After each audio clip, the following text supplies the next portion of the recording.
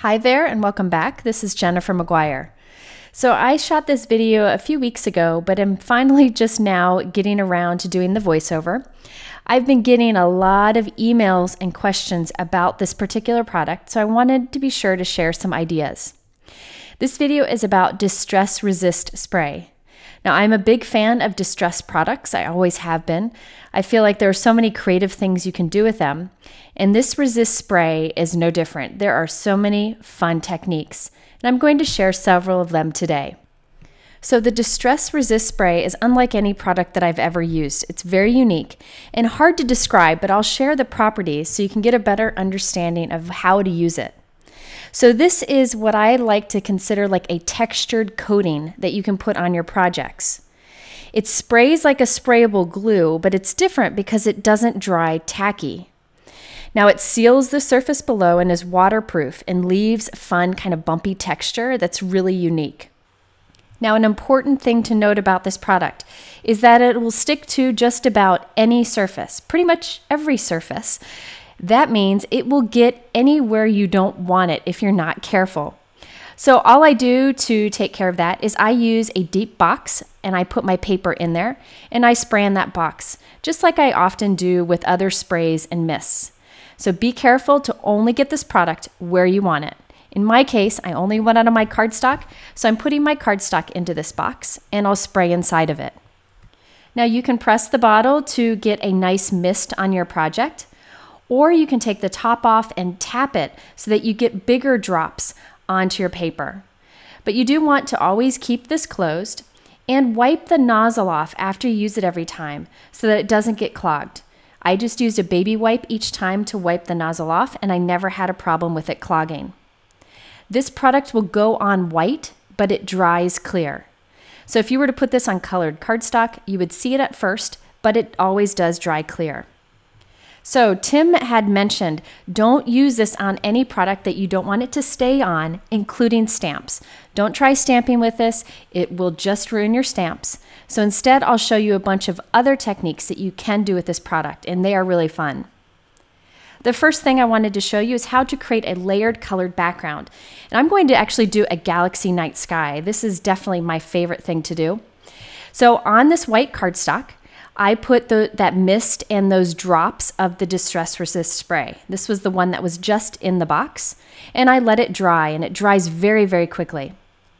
On top of that, I'm very quickly applying different colors of Distress ink. You can see I'm not putting in any effort to blend. I'm just putting color down in different areas on the paper. I'm putting it back in my box and putting on a few more spritzes and drops of the Distress Resist Spray. And then I'll let that dry and I'll apply some more color.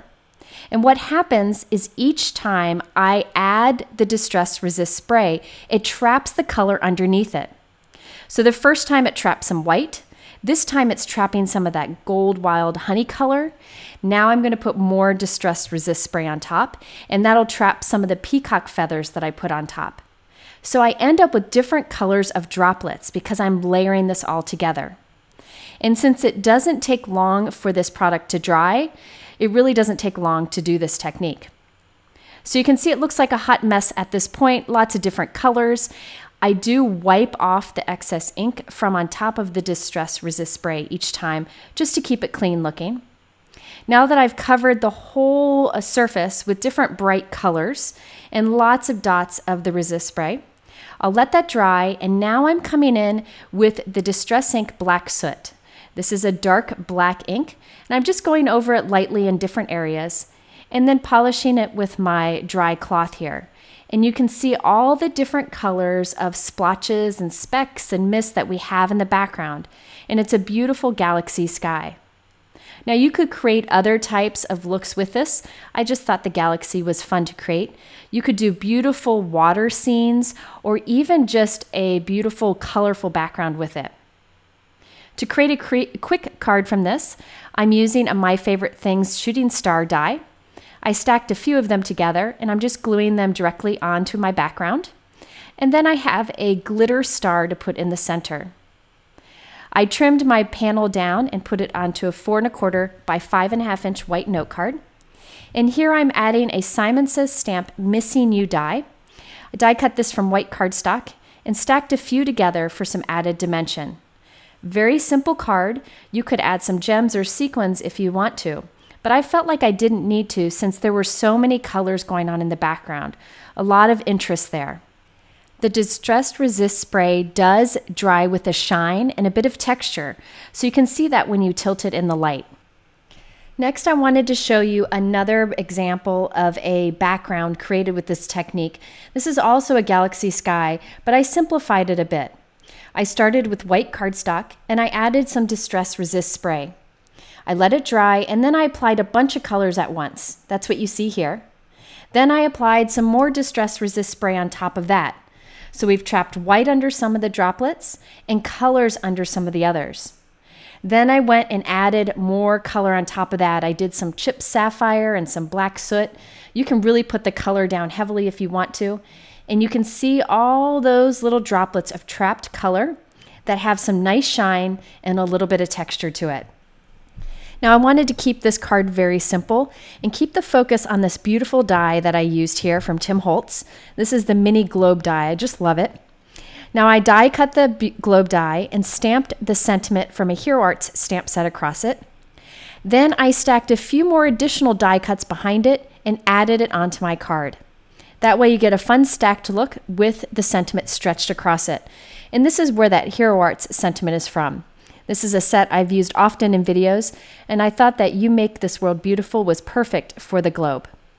Okay, my next technique idea is to create a spotlight on your card using Distress Resist spray.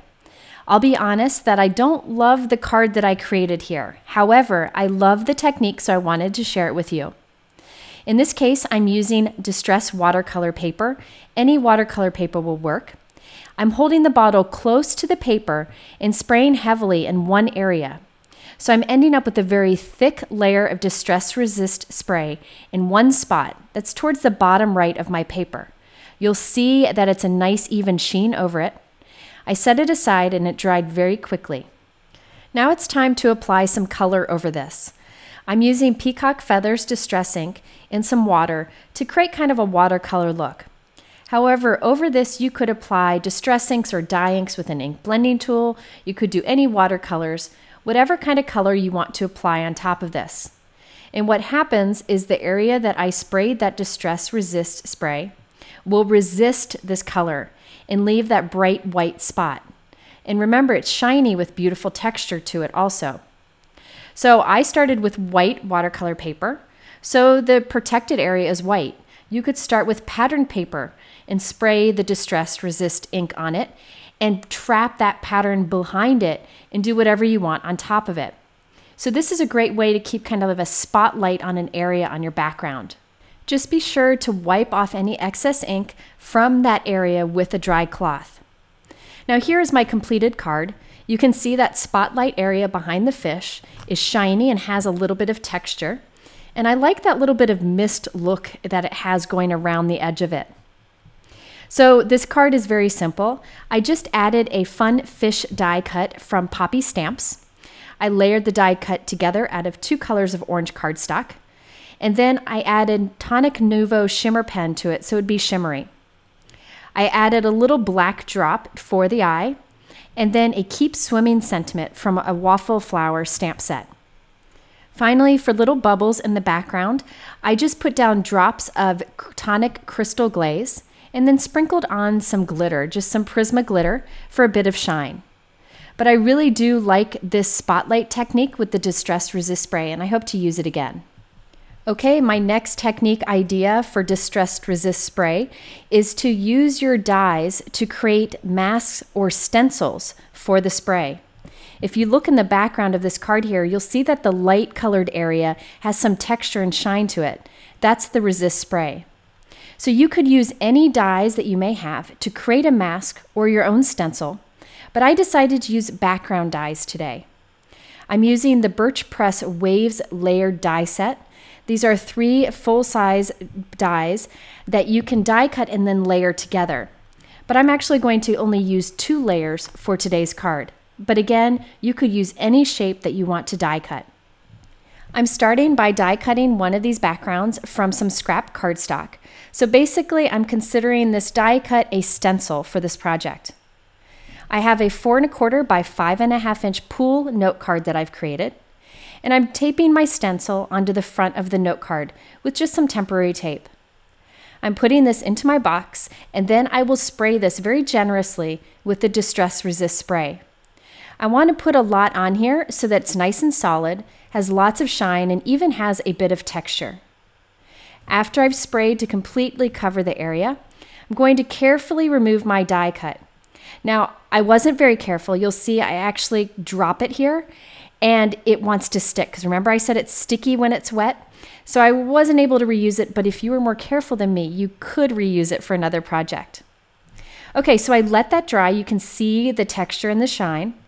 And over this, I am applying some Mermaid Lagoon Distress ink with an ink blending tool. You can see that the areas where I put the Distress Resist spray are resisting the ink that we're putting on top and allowing the color of the note card to show through. So now I'm going to take another layer of those background dies that I showed you. I die cut it from white cardstock, and I'm just gluing it on top, just to add a little more interest to it. While that dries, I wanted to show you the stamp sets that I'm using on this card. This one is the Birch Press Let Your Dreams Sails stamp set. The sentiments are really fun and are great for an ocean lover like me. I used the sailboat from that set, and from this Birch Press Let Your Light Shine stamp set, I used a few of the clouds. However, I really like that message that says let your light shine. And then from the Memory Box Whale Hello There stamp set, I used the See You Soon sentiment. I make a lot of ocean-themed cards, so those fun ocean sentiments are ones that I reach for a lot. So I stamped, die cut, and colored the sailboat and some clouds, and I'm gluing them onto my background with some foam adhesive. I also white heat embossed the See You Soon sentiment onto a black cardstock strip, and I'll add that to the card also. So there's a lot going on in that background thanks to the technique that we did. So I can keep the rest of this card very simple. So when you take a closer look at this, where that light pool is showing through, you can see the shine and the texture that the Distress Resist spray offered. So you can look at any of your die cuts and think about what stencils or masks that you can create to create fun backgrounds for your cards also. Okay, I wanted to share another example. Since not everybody has background dies, I wanted to prove that you could do this technique with other shapes. For this card, I used alphabet letters. These are from Altenew. I'm placing the letters for hugs onto a piece of white cardstock and taping them in place, and then I'll run it through my die cut machine. This creates a stencil, basically, with the word hugs on it.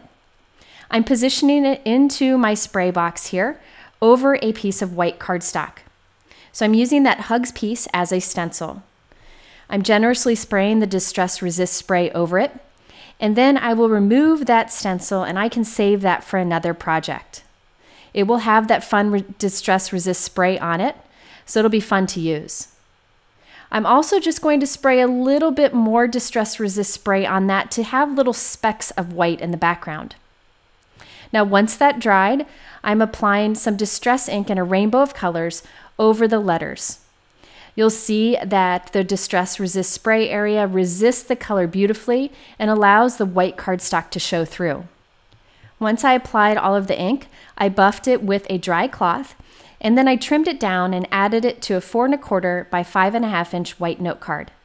I added lots of colorful gemstones to the background, and here you can see the shiny texture that you get with that Distress Resist spray for those letters hugs. I added a sentiment that says, "To you from me with love," from this Altenew cross-stitch flower stamp set. Okay, this brings us to our next technique, and this goes back to the idea of kind of trapping something behind the Distress Resist spray. And in this case, I'm going to trap a pattern behind the resist spray instead of just plain cardstock. So here's white cardstock, and I'm stamping a typewriter background stamp on it with a soft pool Hero Arts ink. Now this could be a patterned paper, this could be some fancy background stamp or repeated stamping, anything you want you can do for this. I just thought this textbook stamp would be perfect for a fun background. Next, I'm going to create a stencil using this lovely Simon Says stamp die. It's a nice window die, so I'm cutting it from a piece of white cardstock, and I'll be able to save this stencil that I'm making for another project. I'll run it through my die cut machine, and there we have 2 pieces that we can use for cards. Now for this particular card, I'm going to use the negative space as a stencil, so I'm holding it over my stamped background. And I'm centering it by just making sure that my stamped piece is centered on the back of my stencil that I created, since the stencil is slightly bigger. Now I'm going to put this into the spray box because we don't want that distress resist spray, I'm telling you, my tongue is twisted, to end up everywhere on our desk. And I'm very generously spraying this into the center of that open area. You'll see that I'm kind of making sure I'm getting it from all angles so I can be sure to have good coverage. Now I'm going to remove that stencil we made and set it aside for another project. Now once this stamped piece is dry, it's time to add some color over this. I'm using my Peacock Feathers Distress Ink once again with my ink blending tool. And what's cool about the Distress Ink over the Hero Art Shadow Ink is it kind of allows that soft shadow ink to show through. It kind of is resisted a bit. It's really cool. And then that area in the center where we did the Distress Resist spray, that completely resists the color we put on top and allows that typewriter stamping in the background to show through. I added a Simon Says stamp Big Thanks die cut to the center and also some pearls around it. Now you could get a similar look by using clear embossing powder instead of the Distress Resist spray, but this gives a little more shine and a lot more texture. Okay, so speaking of adding shine and texture, you can use the Distress Resist spray simply for that. I had those white Hugs die cuts left over from the stencil that we created earlier, so I thought I'd put them to use. However, I wanted them to have some color, so I just quickly applied color with Distress Inks and my ink blending tool. You could start with colored cardstock scraps, any die cut pieces, whatever you want. Once you have the pieces ready, you just put them into your spray box and spray a generous coat of the Distress Resist spray on top. And I even put bigger droplets of the Resist spray by just squeezing down halfway with the nozzle. When it dries, look at the beautiful shine and texture that I end up with on those letter die cuts. It makes them look like embellishments instead of paper die cuts. I added a strip of black and white striped paper and a strip of glitter cardstock behind it. And if you look at the background, my white note card, I used a Hero Arts die to make an impression. So I put the die onto my note card, ran it through my die cut machine with an embossing mat, and impressed that into the background just for a little bit of added interest. Very simple technique of using the Distress Resist spray for some shine and some texture. Here's another example using that same technique, but this time along the entire background of a card. Remember those Birch Press layering wave dies that I showed you earlier? Well, I really wanted to use them again because I like them so much. So I layered them on the front of a white note card, and then once they were layered together, I covered the whole card with a bunch of the Distress Resist spray. That way the whole card has shine, and check out that texture. It really adds to the ocean feel. Now the rest of this card is pretty simple. I stamped some cute little fish and colored them quickly with Copic markers and cut them out and added them to the card with foam adhesive. I also added a quick stamp sentiment and some clear gemstones for bubbles. But really I think the background is the star of this card because of that Distress Resist spray over the layered die cuts. You can spray this over any die cuts, over any textured background. It's a really great way to give it a new look. And by the way, these stamped images are from the Memory Box Fish Tail stamp set. Lots of cute images and playful sentiments in that one.